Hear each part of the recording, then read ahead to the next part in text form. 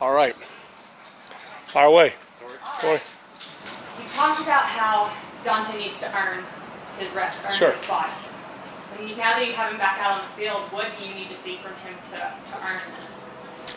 Yeah, I mean, it's like with all our guys. We're not going to make any snap judgments right now, and we're in a position where we can try to increase his workload every day. We hadn't been able to practice for multiple reasons, but now he's back, and he's fired up, ready to go. And you like guys that want to go. He wants to do more, and we got to pull him back a little bit. But it'll be a several week evaluation, and all those guys. There's a lot of outside linebackers on the roster right now. Good opportunities in these preseason games, and then so hopefully we can make the best objective decision for the team. With Dante and Caleb, is there like an acclimation period that y'all want them to go through, maybe a couple weeks? You take it case by case, but preferably we're not going to ask a guy to go from 0 to 100 right away. It's just not fair to the player. It's not fair to the team. Obviously, they're at different points in terms of their conditioning. I'm not talking about just cardiovascular. It's just you got to get through these reps. Naturally, some of these football movements. And happy what we saw from both those guys today. And we'll look at the film, but we'll keep pushing them and increasing their workload. Michael, signed Deonta Foreman. What was the reasoning, I guess, behind bringing him? Yeah, a couple of reasons. We just continue to make sure we're good to go in the preseason, adding competition. Obviously, I'd worked with him last year in Tennessee. Saw some things that I liked and just wanted to see where he was at. He worked out for us, and then just the way things happen, guys are a little nicked up, and so he's going to have an opportunity this weekend to at least carry the football. Smith and Sheffield look like we're not at practice today. Either one of them. Right. Don't see, no. Again, hard to give you a prediction on a timetable. Nothing serious. You may see Smith back sooner than you'll see Sheffield back. It's the best I can give you. And TJ Green, it seems like he's working a little bit more. Is that... You pay attention, huh? No, it's just same thing, just different roles. You just want to mix and match. Depending on how many DBs you get up, you want to give guys opportunities if they got to go out there and play certain roles to get out of a game.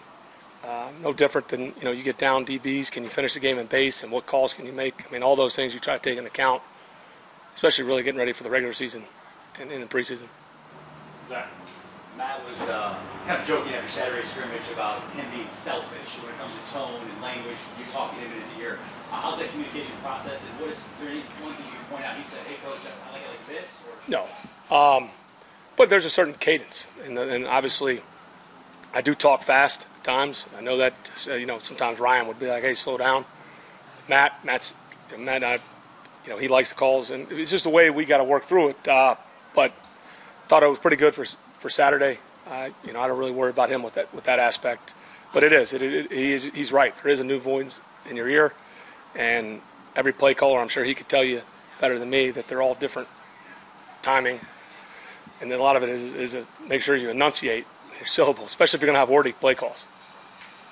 Jarvis, Coach, Dave Matthews talked about how difficult it was for him coming in as a rookie to start at right tackle. So, with that being said, what is some of the attributes that some of these inexperienced guys need to show in order for you guys to say, hey, you're going to be our guy at the right tackle spot? Yeah, so, that's why again, I'll be selfish here as a coach. That's why these preseason games are valuable in the joint practices, because you get to go on, the tempo picks up. It's just one more step to crank up to see if they're ready to go. We brought those guys in for a reason, but we got to get a fair evaluation. And the biggest thing, what I've learned is it's hard. Day to day, we're constantly, you're looking at the film, try to keep perspective. Because I've seen it where guys have struggled in camp, and you may not rely on them early in the year, but at some point you need them, and you see as they play more, their confidence grows, or maybe it's even year 2. And then there's other guys we put out there early as a rookie. They come out fast, and then you just kind of hit a wall midseason. So you just kind of take it case by case.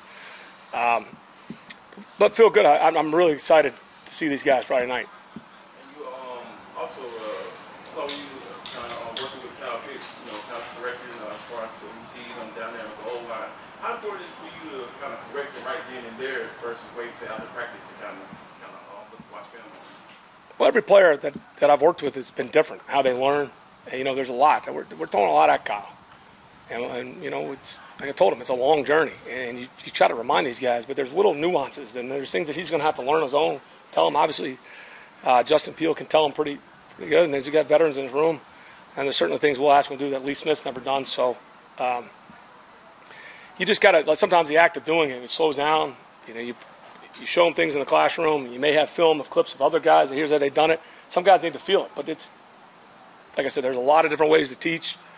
That was just an example right there. We were working it, just kind of going through the nuances there. Charles? Following up on you saying you don't want to take guys 0 to 100, would you expect Caleb to be ready to play in this first preseason? Probably not. Probably not.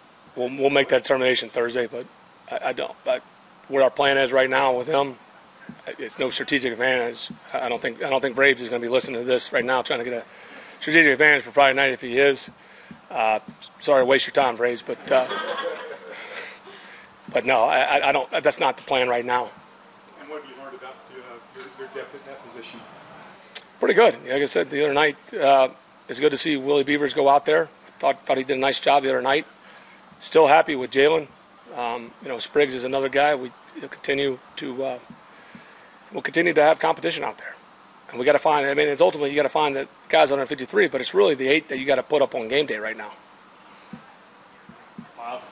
Coach, you touched on it before, but what are you liking rather from Richie Grant's progression right now, and what do you think he needs to improve on it?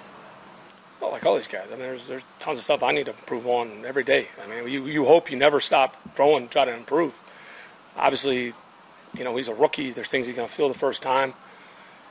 We got to see where that point is, where diminishing returns. I haven't seen that yet with Richie, but another guy. He's going to get the entire preseason.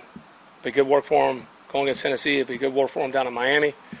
Those practices and throughout the preseason.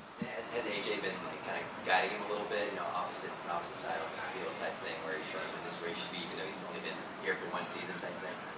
Well, there's a lot of things that we ask him to do that's very different. So, again, I think having guys like Eric Harris and Duran have been really valuable to Richie because they've been through a lot and they play, pretty similar roles. The DBs had a good day, a couple interceptions, a couple flying around like they have been most leagues. Is that just them getting more comfortable working together, or is that them getting more familiar with what they're expecting from the offense, seeing it every day? Well, it's both. I mean, the thing we want in practice, that's why you got to take things into context. There's things we're asking the quarterbacks to do, push, like certain drills and parameters, there's things we're working on. Again, we got to push the limits to see what we can do. So you got to evaluate every time, every one of them different. Like, right, there's protection, ball gets batted line, ball gets batted, pops up. It's, at the quarterback position, you know what you signed up for, but they're not all the same, right? And then you got the ones you concern yourself with are the ones that are just poor decision making. And but you don't want the guys to become hesitant. And I say that because I did think the defense today, they did a nice job. They're breaking it. They're getting more confidence. And that's what you want to see. You just want to see that growth, but you want to see that back and forth. I don't want to see just a bunch of easy checkdowns, especially when you get into 7-on-7. I mean, they know they're not getting hit out here in practice anyways. Certainly in 7-on-7, you don't feel anybody at your feet. So, but very pleased with the back and forth. You always worry after a day off, stadium scrimmage. These are the lulls in camp. We gotta keep pushing. Michael? TJ Green for a second. Part of maybe cross-training TJ Green, also getting Richie, maybe work with more Jalen No, I mean, you're right. I mean, those are the, whether intended or unintended consequences. Yeah, somebody else has got to play more in a different role. And that's a reality in the NFL. You go through a game plan, and you don't have as many guys up as you do in the preseason. It's not like college football when you got depth everywhere, especially if you've recruited a place like Alabama or Georgia. So you do have to get creative, and it'll be the same thing for Avery, or whoever wins the punt return job. To get up on game day, you got to be able to help us out somewhere else. I mean, I joked about earlier post-draft versatility, but it does matter. Returns. You've had, I think it's 4 guys, it seems like, rotate through there. How much does the 53-man construction maybe matter to who's winning that job versus the guy actually winning that job outright? Right. I mean, you want somebody to win it outright, and then you got to say, okay, what else can he do? So, like I said, I feel good. You hope to get enough reps, and you can get real evaluation in the games when they are tackling live to see. Because even in practice, They got to feel it. Obviously, minimum job description, catch the punt. But to be able to feel those lanes, so you can put their foot in the ground, who's got the vision, and you hope you have enough punt returners to evaluate fairly. Punt return's a job, but you feel, just from your own philosophy, you get a sense of the game, so in practice that you're doing that. What's that? It says punt return is one of those where like you need the game versus practice to get a sense who's going to win that job. I just think it helps. It's the same thing with the quarterback play because it's just different right there. Now, I can't say I can do it from experience. They never asked me to go back and play quarterback or return. I wish I could have at that skill position, but I wasn't gifted enough genetically, I guess, or whatever. But in all seriousness, you got to feel that stuff because there's got to be a consequences, right? I mean, you can be aggressive in practice. You know nobody's going to light you up, and ball comes at you. You may put your foot in the ground. You do that in the game. I mean, you may get there's consequences. Same with the quarterback. You hold the ball forever. You may launch it, and people are like, "Oh, that's a great throw." It's like, yeah, we would have been hit 2 seconds ago. So that's. Again, there's nothing that can replace that. Q went 5 for 5 on the scrimmage. What have you just seen from working with him and just his confidence in their offseason as the kicker? Well, he should have a lot of confidence coming in from last season. Going out, that's an interesting position because a lot of those guys usually don't stick on the first team. There's like a pot of guys in there. It's an interesting. Maybe even like a guy like Brett Kernan we had in Tennessee. He had been cut or waived and. I can think of guys over the years, that have it. So I think confidence does help. Obviously, from year to year, no year's the same, but I do feel good about where he's at confidence-wise. Just keep hammering him, make sure he keeps lifting his arms, because right now I don't think he's got the biggest arms of any kicker in the NFC South. I think our guy from Carolina does. So that's a challenge I've got for Youngway. We'll see if he can get there. Anything else? Anything else? Thank you. You guys see him? Look up Joey Sly.